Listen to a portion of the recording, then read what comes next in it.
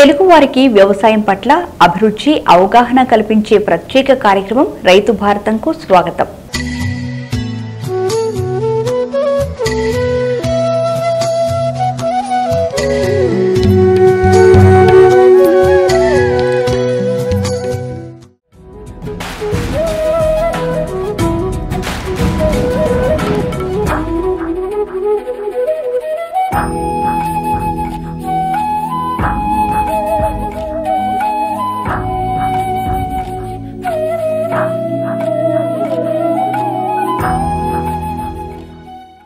భారతదేశ చిత్రపటంలో ఆంధ్రప్రదేశ్కు ప్రత్యేక స్థానం ఉంది. మన రాష్ట్రాన్ని అన్నపూర్ణ అని పిలుస్తారు. దీనికి కారణం ఏమిటంటే ఈ నేల మీద అత్యధికంగా ఆహార ధాన్యాలు పండిస్తారు. ఇది కొన్ని దశాబ్దాలుగా వస్తున్న ఆనవాయితీ. ఇంతటి భారీ మొత్తంలో సాగు చేస్తున్న ఆహార ధాన్యాల్లో ప్రధానమైనది వరి. ఈ వరి సాగులో ఎదురయ్యే చీడపీడల సమస్యలు ఏంటి, యాజమాన్య పద్ధతులు ఏమిటి అన్న విషయాలు చర్చించేందుకు ప్రముఖ శాస్త్రవేత్త డాక్టర్ కె వసంత భాను మనతో ఉన్నారు. మరి వ్యవసాయంలో కీలకమైన ఎంటమాలజీలో పీహెచ్డీ చేసిన డాక్టర్ వసంత భాను కృష్ణా జిల్లా కృషి విజ్ఞాన కేంద్రంలో ప్రోగ్రామ్ కోఆర్డినేటర్గా సేవలందిస్తున్నారు.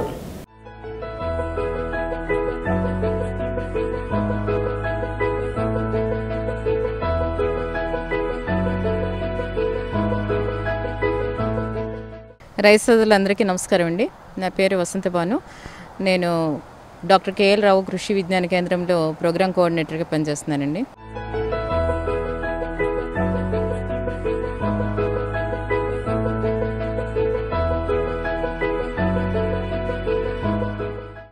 దేశంలో వరి పంటను ప్రధానమైన ఆహార పంటగా భావించవచ్చు.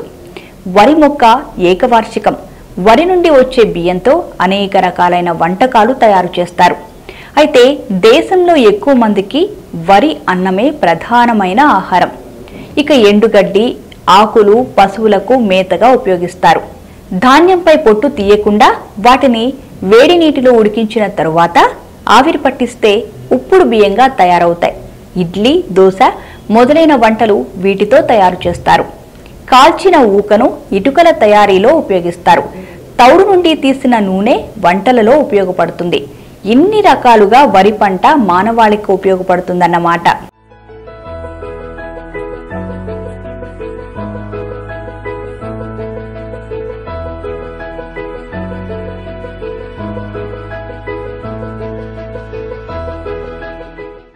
ముందుగా మనం చూసుకున్నట్లయితే ఇప్పటికే మనకి తొలకరికి సమాయత్తం అవుతూ ఉండుంటారు రైతాంగం అంతా. దానికి ఏంటంటే ముఖ్యంగా మనం వరి పైరు, ప్రధానమైన పంట వరి పైరు కాబట్టి వరి నాశించే పురుగులు తెగుళ్ళు ఏంటి తొలకరిలో, దాని యొక్క ఏ విధంగా మనము సమగ్ర సస్యరక్షణ విధానం ద్వారా వాటిని ఎలా నివారించుకోవాలనే విషయం చూసుకుంటే కనుక మనకి తొలకరిలో సాధారణంగా మనకి రైతాంగం వేసే రకాలు చూసుకున్నట్లయితే ఎక్కువగా మనకి పురుగుల్ని తెగుళ్ళని తట్టుకోలేని రకాలనే రైతాంగం ఎంపిక చేసుకుంటున్నారు. అధిక దిగుబడి దృష్ట్యా ఎక్కువ మంది రైతులు ఈ తెగుళ్ళని తట్టుకోలేని బీపీటీ 5204 కానీ స్వర్ణ కానీ ఇలాంటి రకాలని ఎక్కువగా ఎంపిక చేసుకోవడం జరుగుతుంది. కాబట్టి విత్తన నార్మల్గా పోసిన దగ్గర నుంచి సరైన జాగ్రత్తలు తీసుకున్నట్లయితే మంచి పైరు తక్కువ సస్యరక్షణ ఖర్చుతో మంచి దిగుబడి సాధించడానికి అవకాశం ఉంది.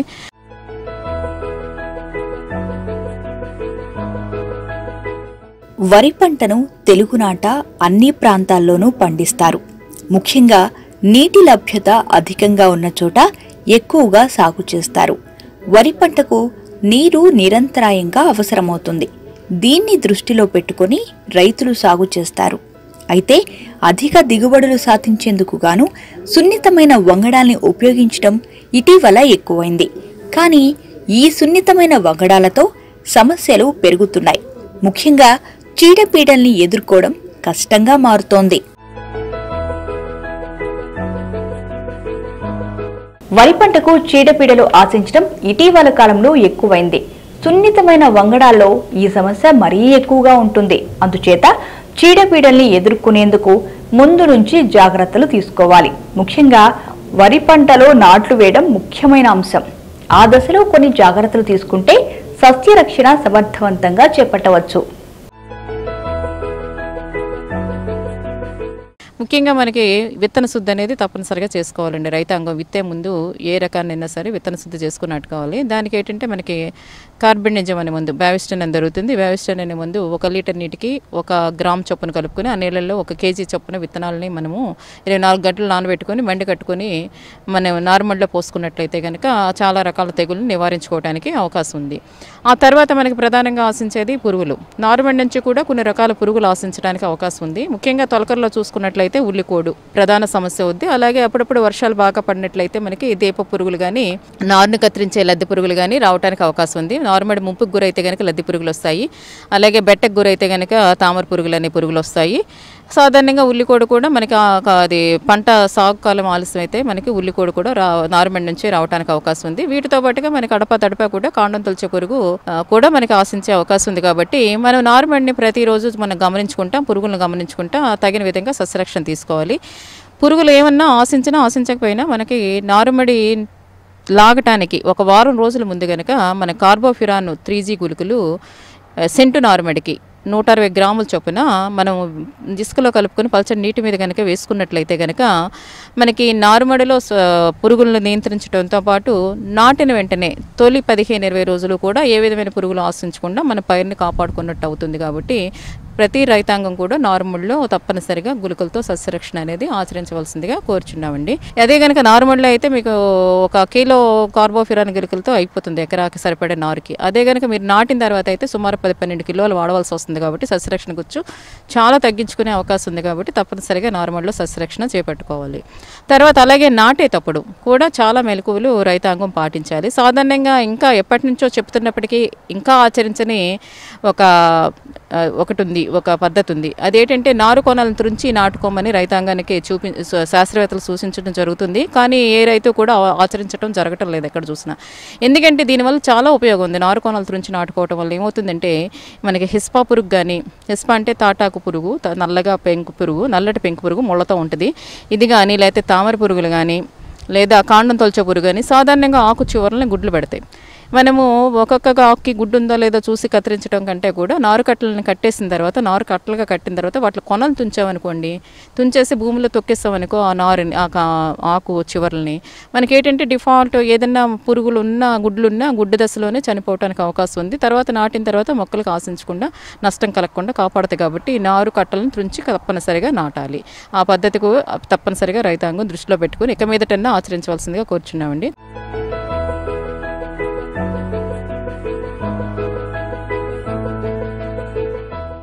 వరి పంట రైతులకు ప్రధాన పంటగా నిలుస్తుంది. అందుచేత వరి పంటను జాగ్రత్తగా చూసుకోవాలి. చీడపీడలకు గురి కాకుండా జాగ్రత్తలు తీసుకోవాలి. నాట్లు వేసే సమయం నుంచే ఈ జాగ్రత్త అవసరం. మొక్కలు కొన కత్తిరించి వేసుకోవడం చాలా ముఖ్యమని శాస్త్రవేత్తలు పదే చెప్తున్నప్పటికీ ఇప్పటికీ చాలా చోట్ల రైతులు అమలు చేయడం లేదు. చాలా సందర్భాల్లో ఈ నిర్లక్ష్యమే కొంపముంచుతోంది. అందుచేత నారుమళ్ల వేసుకునేటప్పుడు శాస్త్రవేత్తల సలహాలు, సూచనలు పాటించడం ముఖ్యం.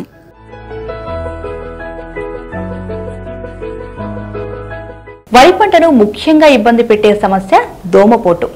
నీటిలో నిరంతరాయంగా ఉండే పంట కావడంతో దోమలు విస్తారంగా వ్యాపిస్తుంటాయి. వీటిని గట్టిగా ఎదుర్కోకపోతే పంటకు తీవ్రమైన నష్టాన్ని కలుగజేస్తాయి.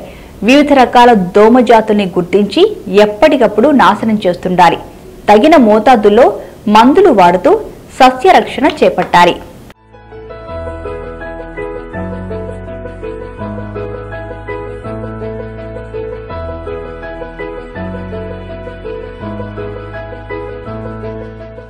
తర్వాత ఇంకొకటి ప్రధానంగా ఏంటంటే మనకి చాలా వరకు కాలిబాటలు తీస్తున్నారు. కానీ ఇంకా కొన్ని ప్రాంతాల్లో రైతాంగానికి కాలిబాటలు ఇంకా ఆచరించిన పద్ధతి ఉంది. కాబట్టి ప్రతి 2 మీటర్లు ఊడ్చిన తర్వాత ఒక 20 సెంటీమీటర్లు కనుక వదిలేస్తే కాలిబాట తీసుకున్నట్లయితే మనకి గాలి ప్రసరణ బాగా జరిగి మనకి మందులు పిచికారీ చేయడం, ఎరువులు వేయటం సులువుగా అవుతుంది. అదే కాకుండా ప్రధానంగా మనకి ఈ దోమపోటు రాకుండా కొంతవరకు వాటి ఉధృతిని తగ్గించడానికి అవకాశం ఉంది. కాబట్టి తప్పనిసరిగా కాలిబాటలు అనేది రైతాంగం ఆచరించుకోవాలి. తర్వాత ఏమవుతుందంటే తర్వాత మనకి చేను మనమేమో నీరు నిలగట్టి వరి పైరు పెంచుతాం కాబట్టి మధ్యలో ప్రతి 15 రోజులకు ఒకసారి పొలాన్ని ఒక 2-3 రోజులు ఆరబెట్టుకుని మళ్ళీ నీరు పెట్టుకున్నట్లయితే కనుక కొన్ని రకాల సమస్యలను మనం అధిగమించడానికి అవకాశం ఉంది. ముఖ్యంగా తెగుళ్ళ వ్యాప్తి కానీ దోమ అభివృద్ధి కానీ ఆపడానికి అవకాశం ఉంది. కాబట్టి మనకి తడప చేను ఆరబెట్టుకోవటం అంటే పొట్ట తగిలేదాకా చిరుపొట్ట ఏర్పడేదాకా పిలకల దశలో చేను ఆరబెట్టుకోవటం అనేది ప్రతి రైతాంగం కొన్ని పాటించుకోవాలి. ఈ కార్యక్రమాలన్నీ మనం సక్రమంగా పాటిస్తా మనకి ఈ సార్వా వరిలో వచ్చే పురుగులను చూసుకున్నట్లయితే కనుక ప్రధానంగా ఆశించే పురుగులు మనకి దోమల్లో కూడా మనకి 2 రకాలు ఉన్నాయి. ఒకటి గోధుమ రంగు దోమ, 2 తెల్ల వీపు మచ్చదోమ. ఈ 2 రకాల దోమలు కూడా మనకి వరి పైరుని సార్వా వరిని ఆశించి నష్టం పరచడానికి అవకాశం ఎక్కువగా ఉంది. ఒకప్పుడు కోస్తా ప్రాంతంలోనే ఎక్కువగా వచ్చే ఈ పురుగుల ఉధృతి ఇటీవల కాలంలో మనకి మెట్ట వరి కూడా మనకి మెట్ట మండలాల్లో చేసే వరిలో కూడా వీటి యొక్క ఉధృతి పెరుగుతుంది. దానికి ఏంటంటే ప్రధాన కారణం యాజమాన్య పద్ధతులు, రైతాంగం ఆచరించే యాజమాన్య పద్ధతిలో లోపాలం జరుగుతుంది. వాటిలో ప్రధానమైనది ఎక్కువగా నత్రజని ఎరువులు వాడకం.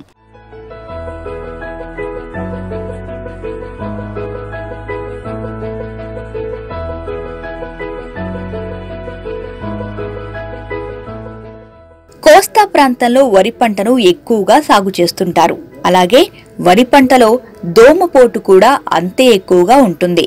వరి పంటను బాగా ఇబ్బంది పెట్టే అంశంగా దీన్ని భావిస్తారు. పొలంగట్ల దగ్గర సాయంత్రం సమయంలో పరిశీలన చేసుకోవాలి. ఒక్కసారిగా దోమ ఆశిస్తే పొలాన్ని బాగా నాశనం చేస్తుంది. అందుచేత దోమ విషయంలో నిర్లిప్తత సరికాదు. ఈ దోమను విజృంభిస్తే మొత్తం పంటకే నష్టం కలుగుతుంది. అందుచేత దోమల్ని పసిగట్టిన వెంటనే చర్యలు తీసుకోవాలి.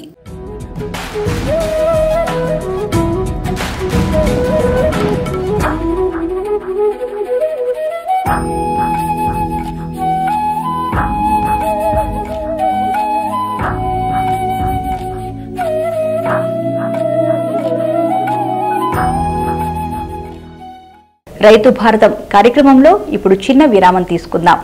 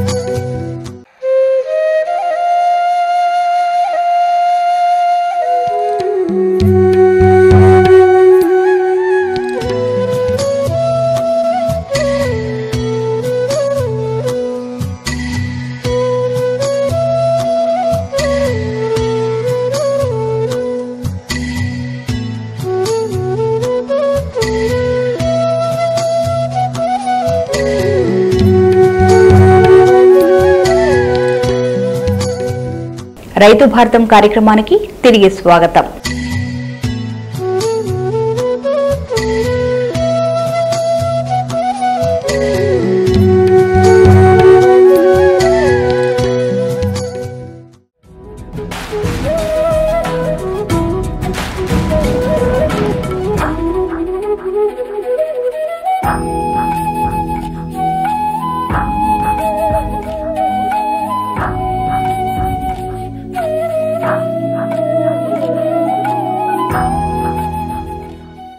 చాలా మంది రైతులు ఒక పొరపాటు చేస్తుంటారు.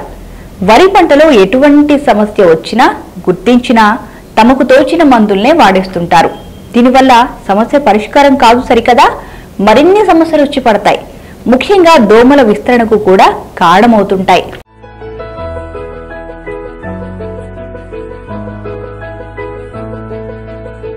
అవసరం లేకపోయినా సరే ఎక్కువ యూరియా కానీ కాంప్లెక్స్ రూపంలో కానీ ఎరువులు వాడకం వల్ల కూడా ఇది ఒక ఈ యొక్క పురుగులు పుచ్చిపోవడం జరుగుతుంది. అదేవిధంగా విచక్షణారహితంగా ఒక పురుగు మందులు వాడకం. విచక్షణారహితంగా అంటే అవసరం ఉన్నా లేకపోయినా, పురుగున్నా లేకపోయినా మనకు ఒక నిర్ణీత వ్యవధి పెట్టుకొని 10 రోజుల వ్యవధిలో మందు కొట్టడం అనేది పరిపాటిగా మారింది రైతాంగానికి. ఈ విధంగా విపరీతంగా ముఖ్యంగా పిలకల దశలో ఎక్కువగా ఈ పురుగు మందులు కొట్టడం వల్ల కూడా మనకి పురుగులను తట్టుకునే శక్తి పెరగడంతో పాటు వాటిని సంహరించే వాటిని నివారించే మిత్ర పురుగులు కూడా చనిపోవటం వల్ల వీటి యొక్క దోమ సంఖ్య పెరగడానికి అవకాశం ఉంది. కాబట్టి ఇలాంటి చర్యలు చేపట్టకుండా తర్వాత అవసరానికి మేరకు పురుగు మందులు వాడుకొని చేపట్టినట్టయితే వీటిని తక్కువ ఖర్చుతో ఈ దోమ సమస్యను అధిగమించవచ్చు. ముఖ్యంగా ఈ దోమలు ఏం చేస్తాయంటే వాటి యొక్క పిల్ల పురుగులు పెద్ద పురుగులు కూడా మనకి పొట్ట తగిలిన దశ నుంచి మనకి గుర్తించే స్థాయిలో పెరుగుతాయి. అంతకుముందు పిలకల దశలో అంతగా ఉండవు, తర్వాత నుంచి మొదలవుతాయి.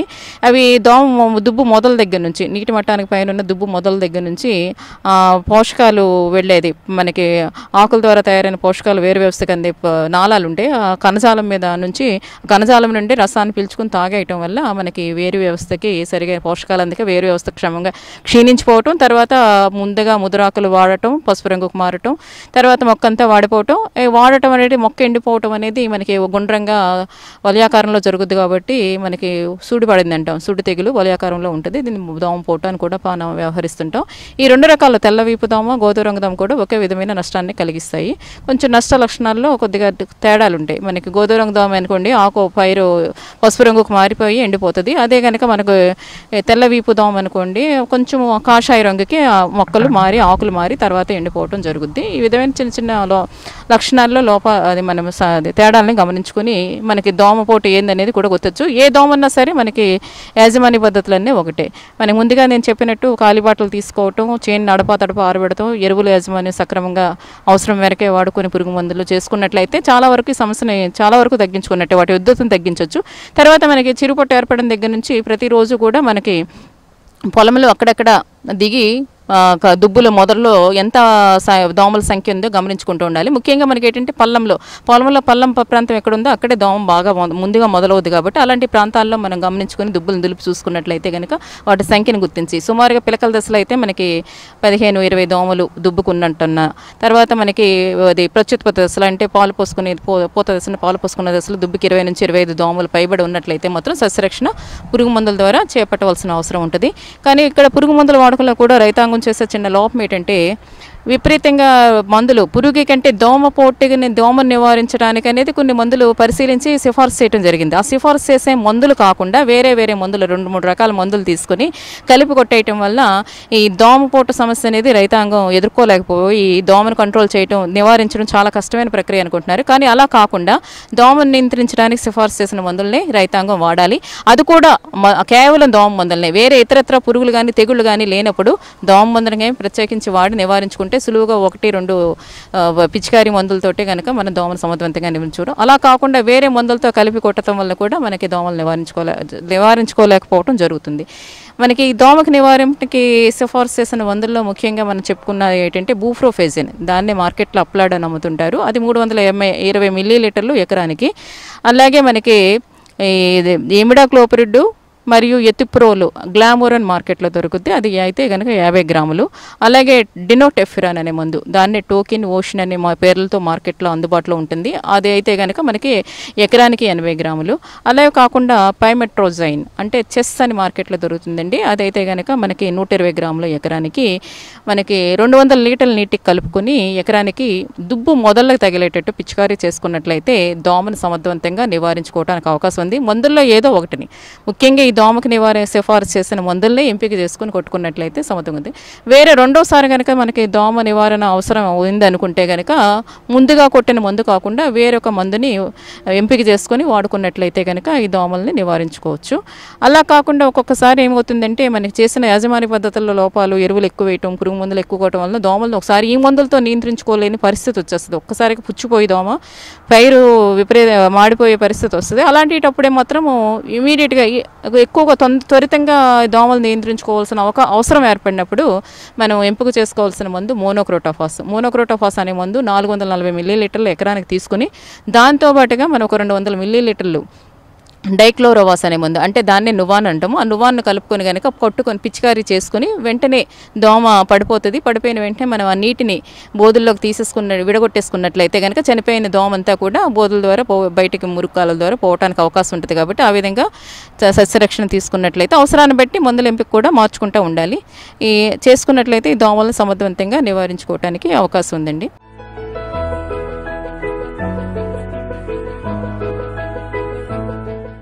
వరి పంట పండించే రైతుల్లో చాలా మంది ఆధునిక పరిజ్ఞానానికి దూరంగా ఉంటుంటారు.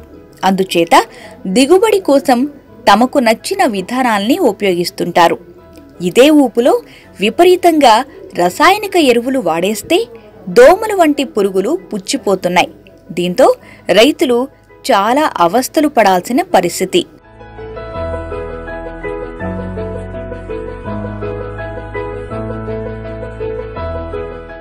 వరిని ఆశించే ముఖ్యమైన తెగుళ్లలో తాటాకు తెగులు ఒకటి. ఇది విపరీతంగా మొక్కల్లో గుడ్లు పెట్టడంతో విస్తరిస్తుంది. ఈ దశలోనే నాశనం చేయగలిగితే తెగులును అరికట్టడం తేలికవుతుంది, లేదంటే సమస్య అధికమవుతుంది. ఇందుకు గాను సమగ్రమైన సస్యరక్షణ చేపట్టాలి.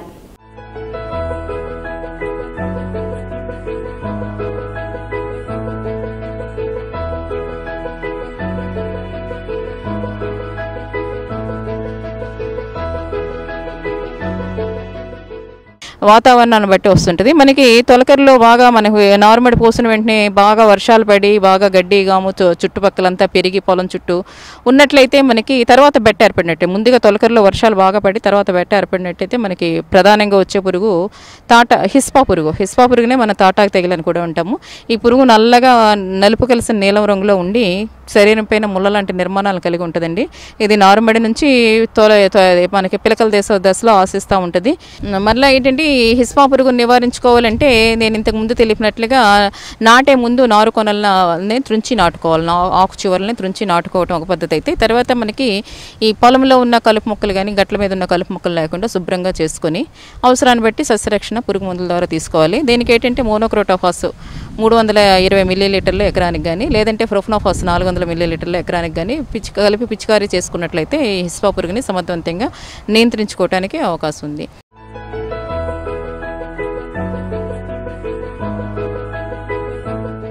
నారుమళ్ల సమయంలో కొద్దిపాటి జాగ్రత్తలు తీసుకుంటే అనేక సమస్యలు పరిష్కారమవుతాయి. ఇందులోనే తాటాకు తెగులు కూడా ఒకటి. నారుమళ్లు వేసే సమయంలో కొన భాగాన్ని తుంచి నాటుకుంటే ఇటువంటి తెగుళ్లను నివారించుకోవచ్చు. సమర్థవంతమైన యాజమాన్య పద్ధతులు ఉపయోగించుకోవాలి.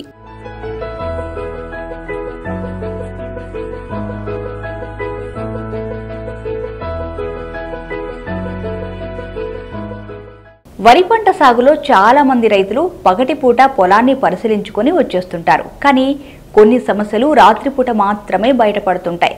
ఇటువంటి సమస్యల్లో లద్దె పురుగు కూడా ఒకటి. ఈ పురుగులు రాత్రిపూట మాత్రమే సంచరిస్తుంటాయి. అందుచేత రాత్రి సమయాల్లోనే గుర్తించి తగు జాగ్రత్తలు తీసుకోవాలి.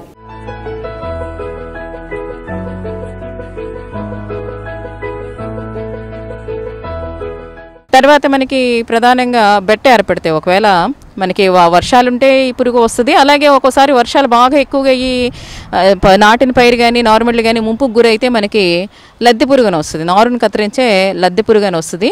ఈ లద్దె పురుగు ఏం చేస్తుందంటే పగలంతా మనకు కనిపించదు. ఎక్కడ మొక్కలతో కలుపు మొక్కల కింద కానీ దాక్కుని రాత్రి సమయంలో వచ్చి రాత్రి మనకి నారుని మొదలకు కత్తిరించేస్తుంటుంది నాటిన మొక్కలు కానీ. పగల మనం పొలంలో చూసుకున్నట్లయితే అదేదో పశువులు మేసినట్టుగా మనకి కనిపిస్తూ ఉంటుంది. ఈ ఎక్కువగా వర్షాలు పడి నారుమళ్ళు కానీ నాటిన పొలాలు కానీ ముంపుకు గురైనప్పుడు ఎక్కువగా పురుగు వచ్చే అవకాశం ఉంది. కాబట్టి దీనికి కూడా మన సస్యరక్షణకి ఏంటంటే మనం బాగా ఇది పొలంలో సాయంత్రం పూట మనం క్లోరిఫైరిఫాస్ ఎకరానికి 500 మిల్లీలీటర్లు కానీ లేకపోతే మోనోక్రోటోఫాస్ 300 మిల్లీలీటర్లు కానీ తీసుకుని దాంతోపాటుగా నువాన్ అనే మందు అంటే డైక్లోరోవాస్ నువాన్ అనే మందుని 200 మిల్లీలీటర్ల ఎకరానికి 200 లీటర్ల నీటిలో కలుపుకొని పిచికారీ చేసుకున్నట్లయితే ఈ లద్దె పురుగుని నియంత్రించుకోవడానికి అవకాశం ఉంది.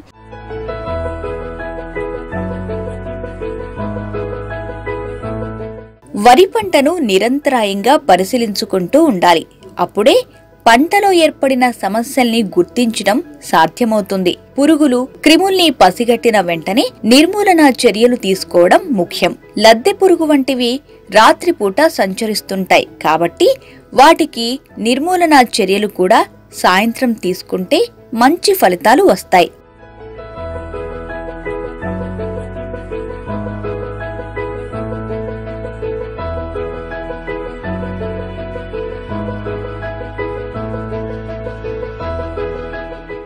కొన్నిసార్లు వరి పంట సాగులో వేడి వాతావరణం ఏర్పడుతుంటుంది.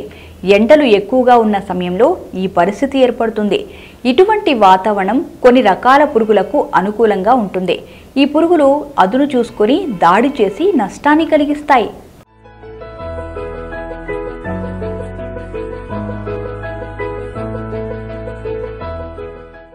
వాతావరణంలో చాలా కాలం ఒక 20 రోజులు పైబడి మనకి వర్షాలు పడలేకపోతే కనుక బెట్ట వాతావరణం ఉండి బెట్ట వాతావరణంలో దాంతోపాటుగా ఉష్ణోగ్రతలు అధికంగా ఉన్నాయంటే కనుక మనకి ఈ వరిలో ఆశించే ప్రధానమైన పురుగు ఆకునల్లి అంటాం. దీన్ని లీఫ్ మైట్ అంటారు. ఆకునల్లి, ఈ ఆకునల్లి పిల్ల పురుగులు పెద్ద పురుగులు ఆకులు అడుగు భాగాలన ఈనెల వెంబడి ఉండి ఆకుల నుండి రసాన్ని పీల్చేయటం వల్ల పత్రహరితం కోల్పోయి ముందుగా తెల్లటి మచ్చలు, తర్వాత పసుపు రంగు మచ్చలు, చివరికి పై ఆకంతా కూడా పసుపు రంగుకు మారిపోయి పిలక లేకుండా ఎదుగుదల లేకుండా బలహీనంగా ఉంటుంది మొక్క. ఈ ఆకునెల్లి కూడా మనము అలాంటి ఆకునెల్లి అంతా పొలం అంతా సమానంగా ఒకసారి వ్యాపించదు, ముందుగా గట్ల వార మొదలవుతుంది. అందుకని రైతాంగం పొలాన్ని ఎప్పటికప్పుడు గమనించుకుంటా ఈ ఆకునెల్లి ఆశించిందని కనుక గమనించినట్లయితే కనుక ఈ నల్లి నివారణకి పనిచేసే మందుల్ని పిచికారీ చేసుకోవాల్సి ఉంటుంది. దీనికి కానీ మనకి నీటిలో కరిగే గంధక పొడి 3 గ్రాములు 1 లీటర్ నీటికి కానీ, లేదంటే డైకోఫాల్ 5 మిల్లీలీటర్లు 1 లీటర్ నీటికి కానీ, లేదా ప్రొఫెనోఫాస్ 2 మిల్లీలీటర్లు 1 లీటర్ నీటికి చొప్పున కలిపి పిచికారీ చేసుకున్నట్లయితే మనం ఈ ఆకునెల్లిని కూడా సమర్థవంతంగా నివారించుకోవడానికి అవకాశం ఉంది. వరి పంటలో వాతావరణ మార్పులు వచ్చినప్పుడల్లా సమస్యలు వచ్చి పడుతుంటాయి. కొన్నిసార్లు పురుగులు, క్రిములు ఆశిస్తుంటాయి. వాతావరణ మార్పులతో వచ్చి పడే క్రిముల్ని ఎప్పటికప్పుడు నిర్మూలించినప్పుడే దిగుబడులు బాగా సాధించడానికి వీలవుతుంది. అందుచేత వివిధ రకాల క్రిముల్ని అదుపు చేయడం ముఖ్యం అని గుర్తుంచుకోవాలి.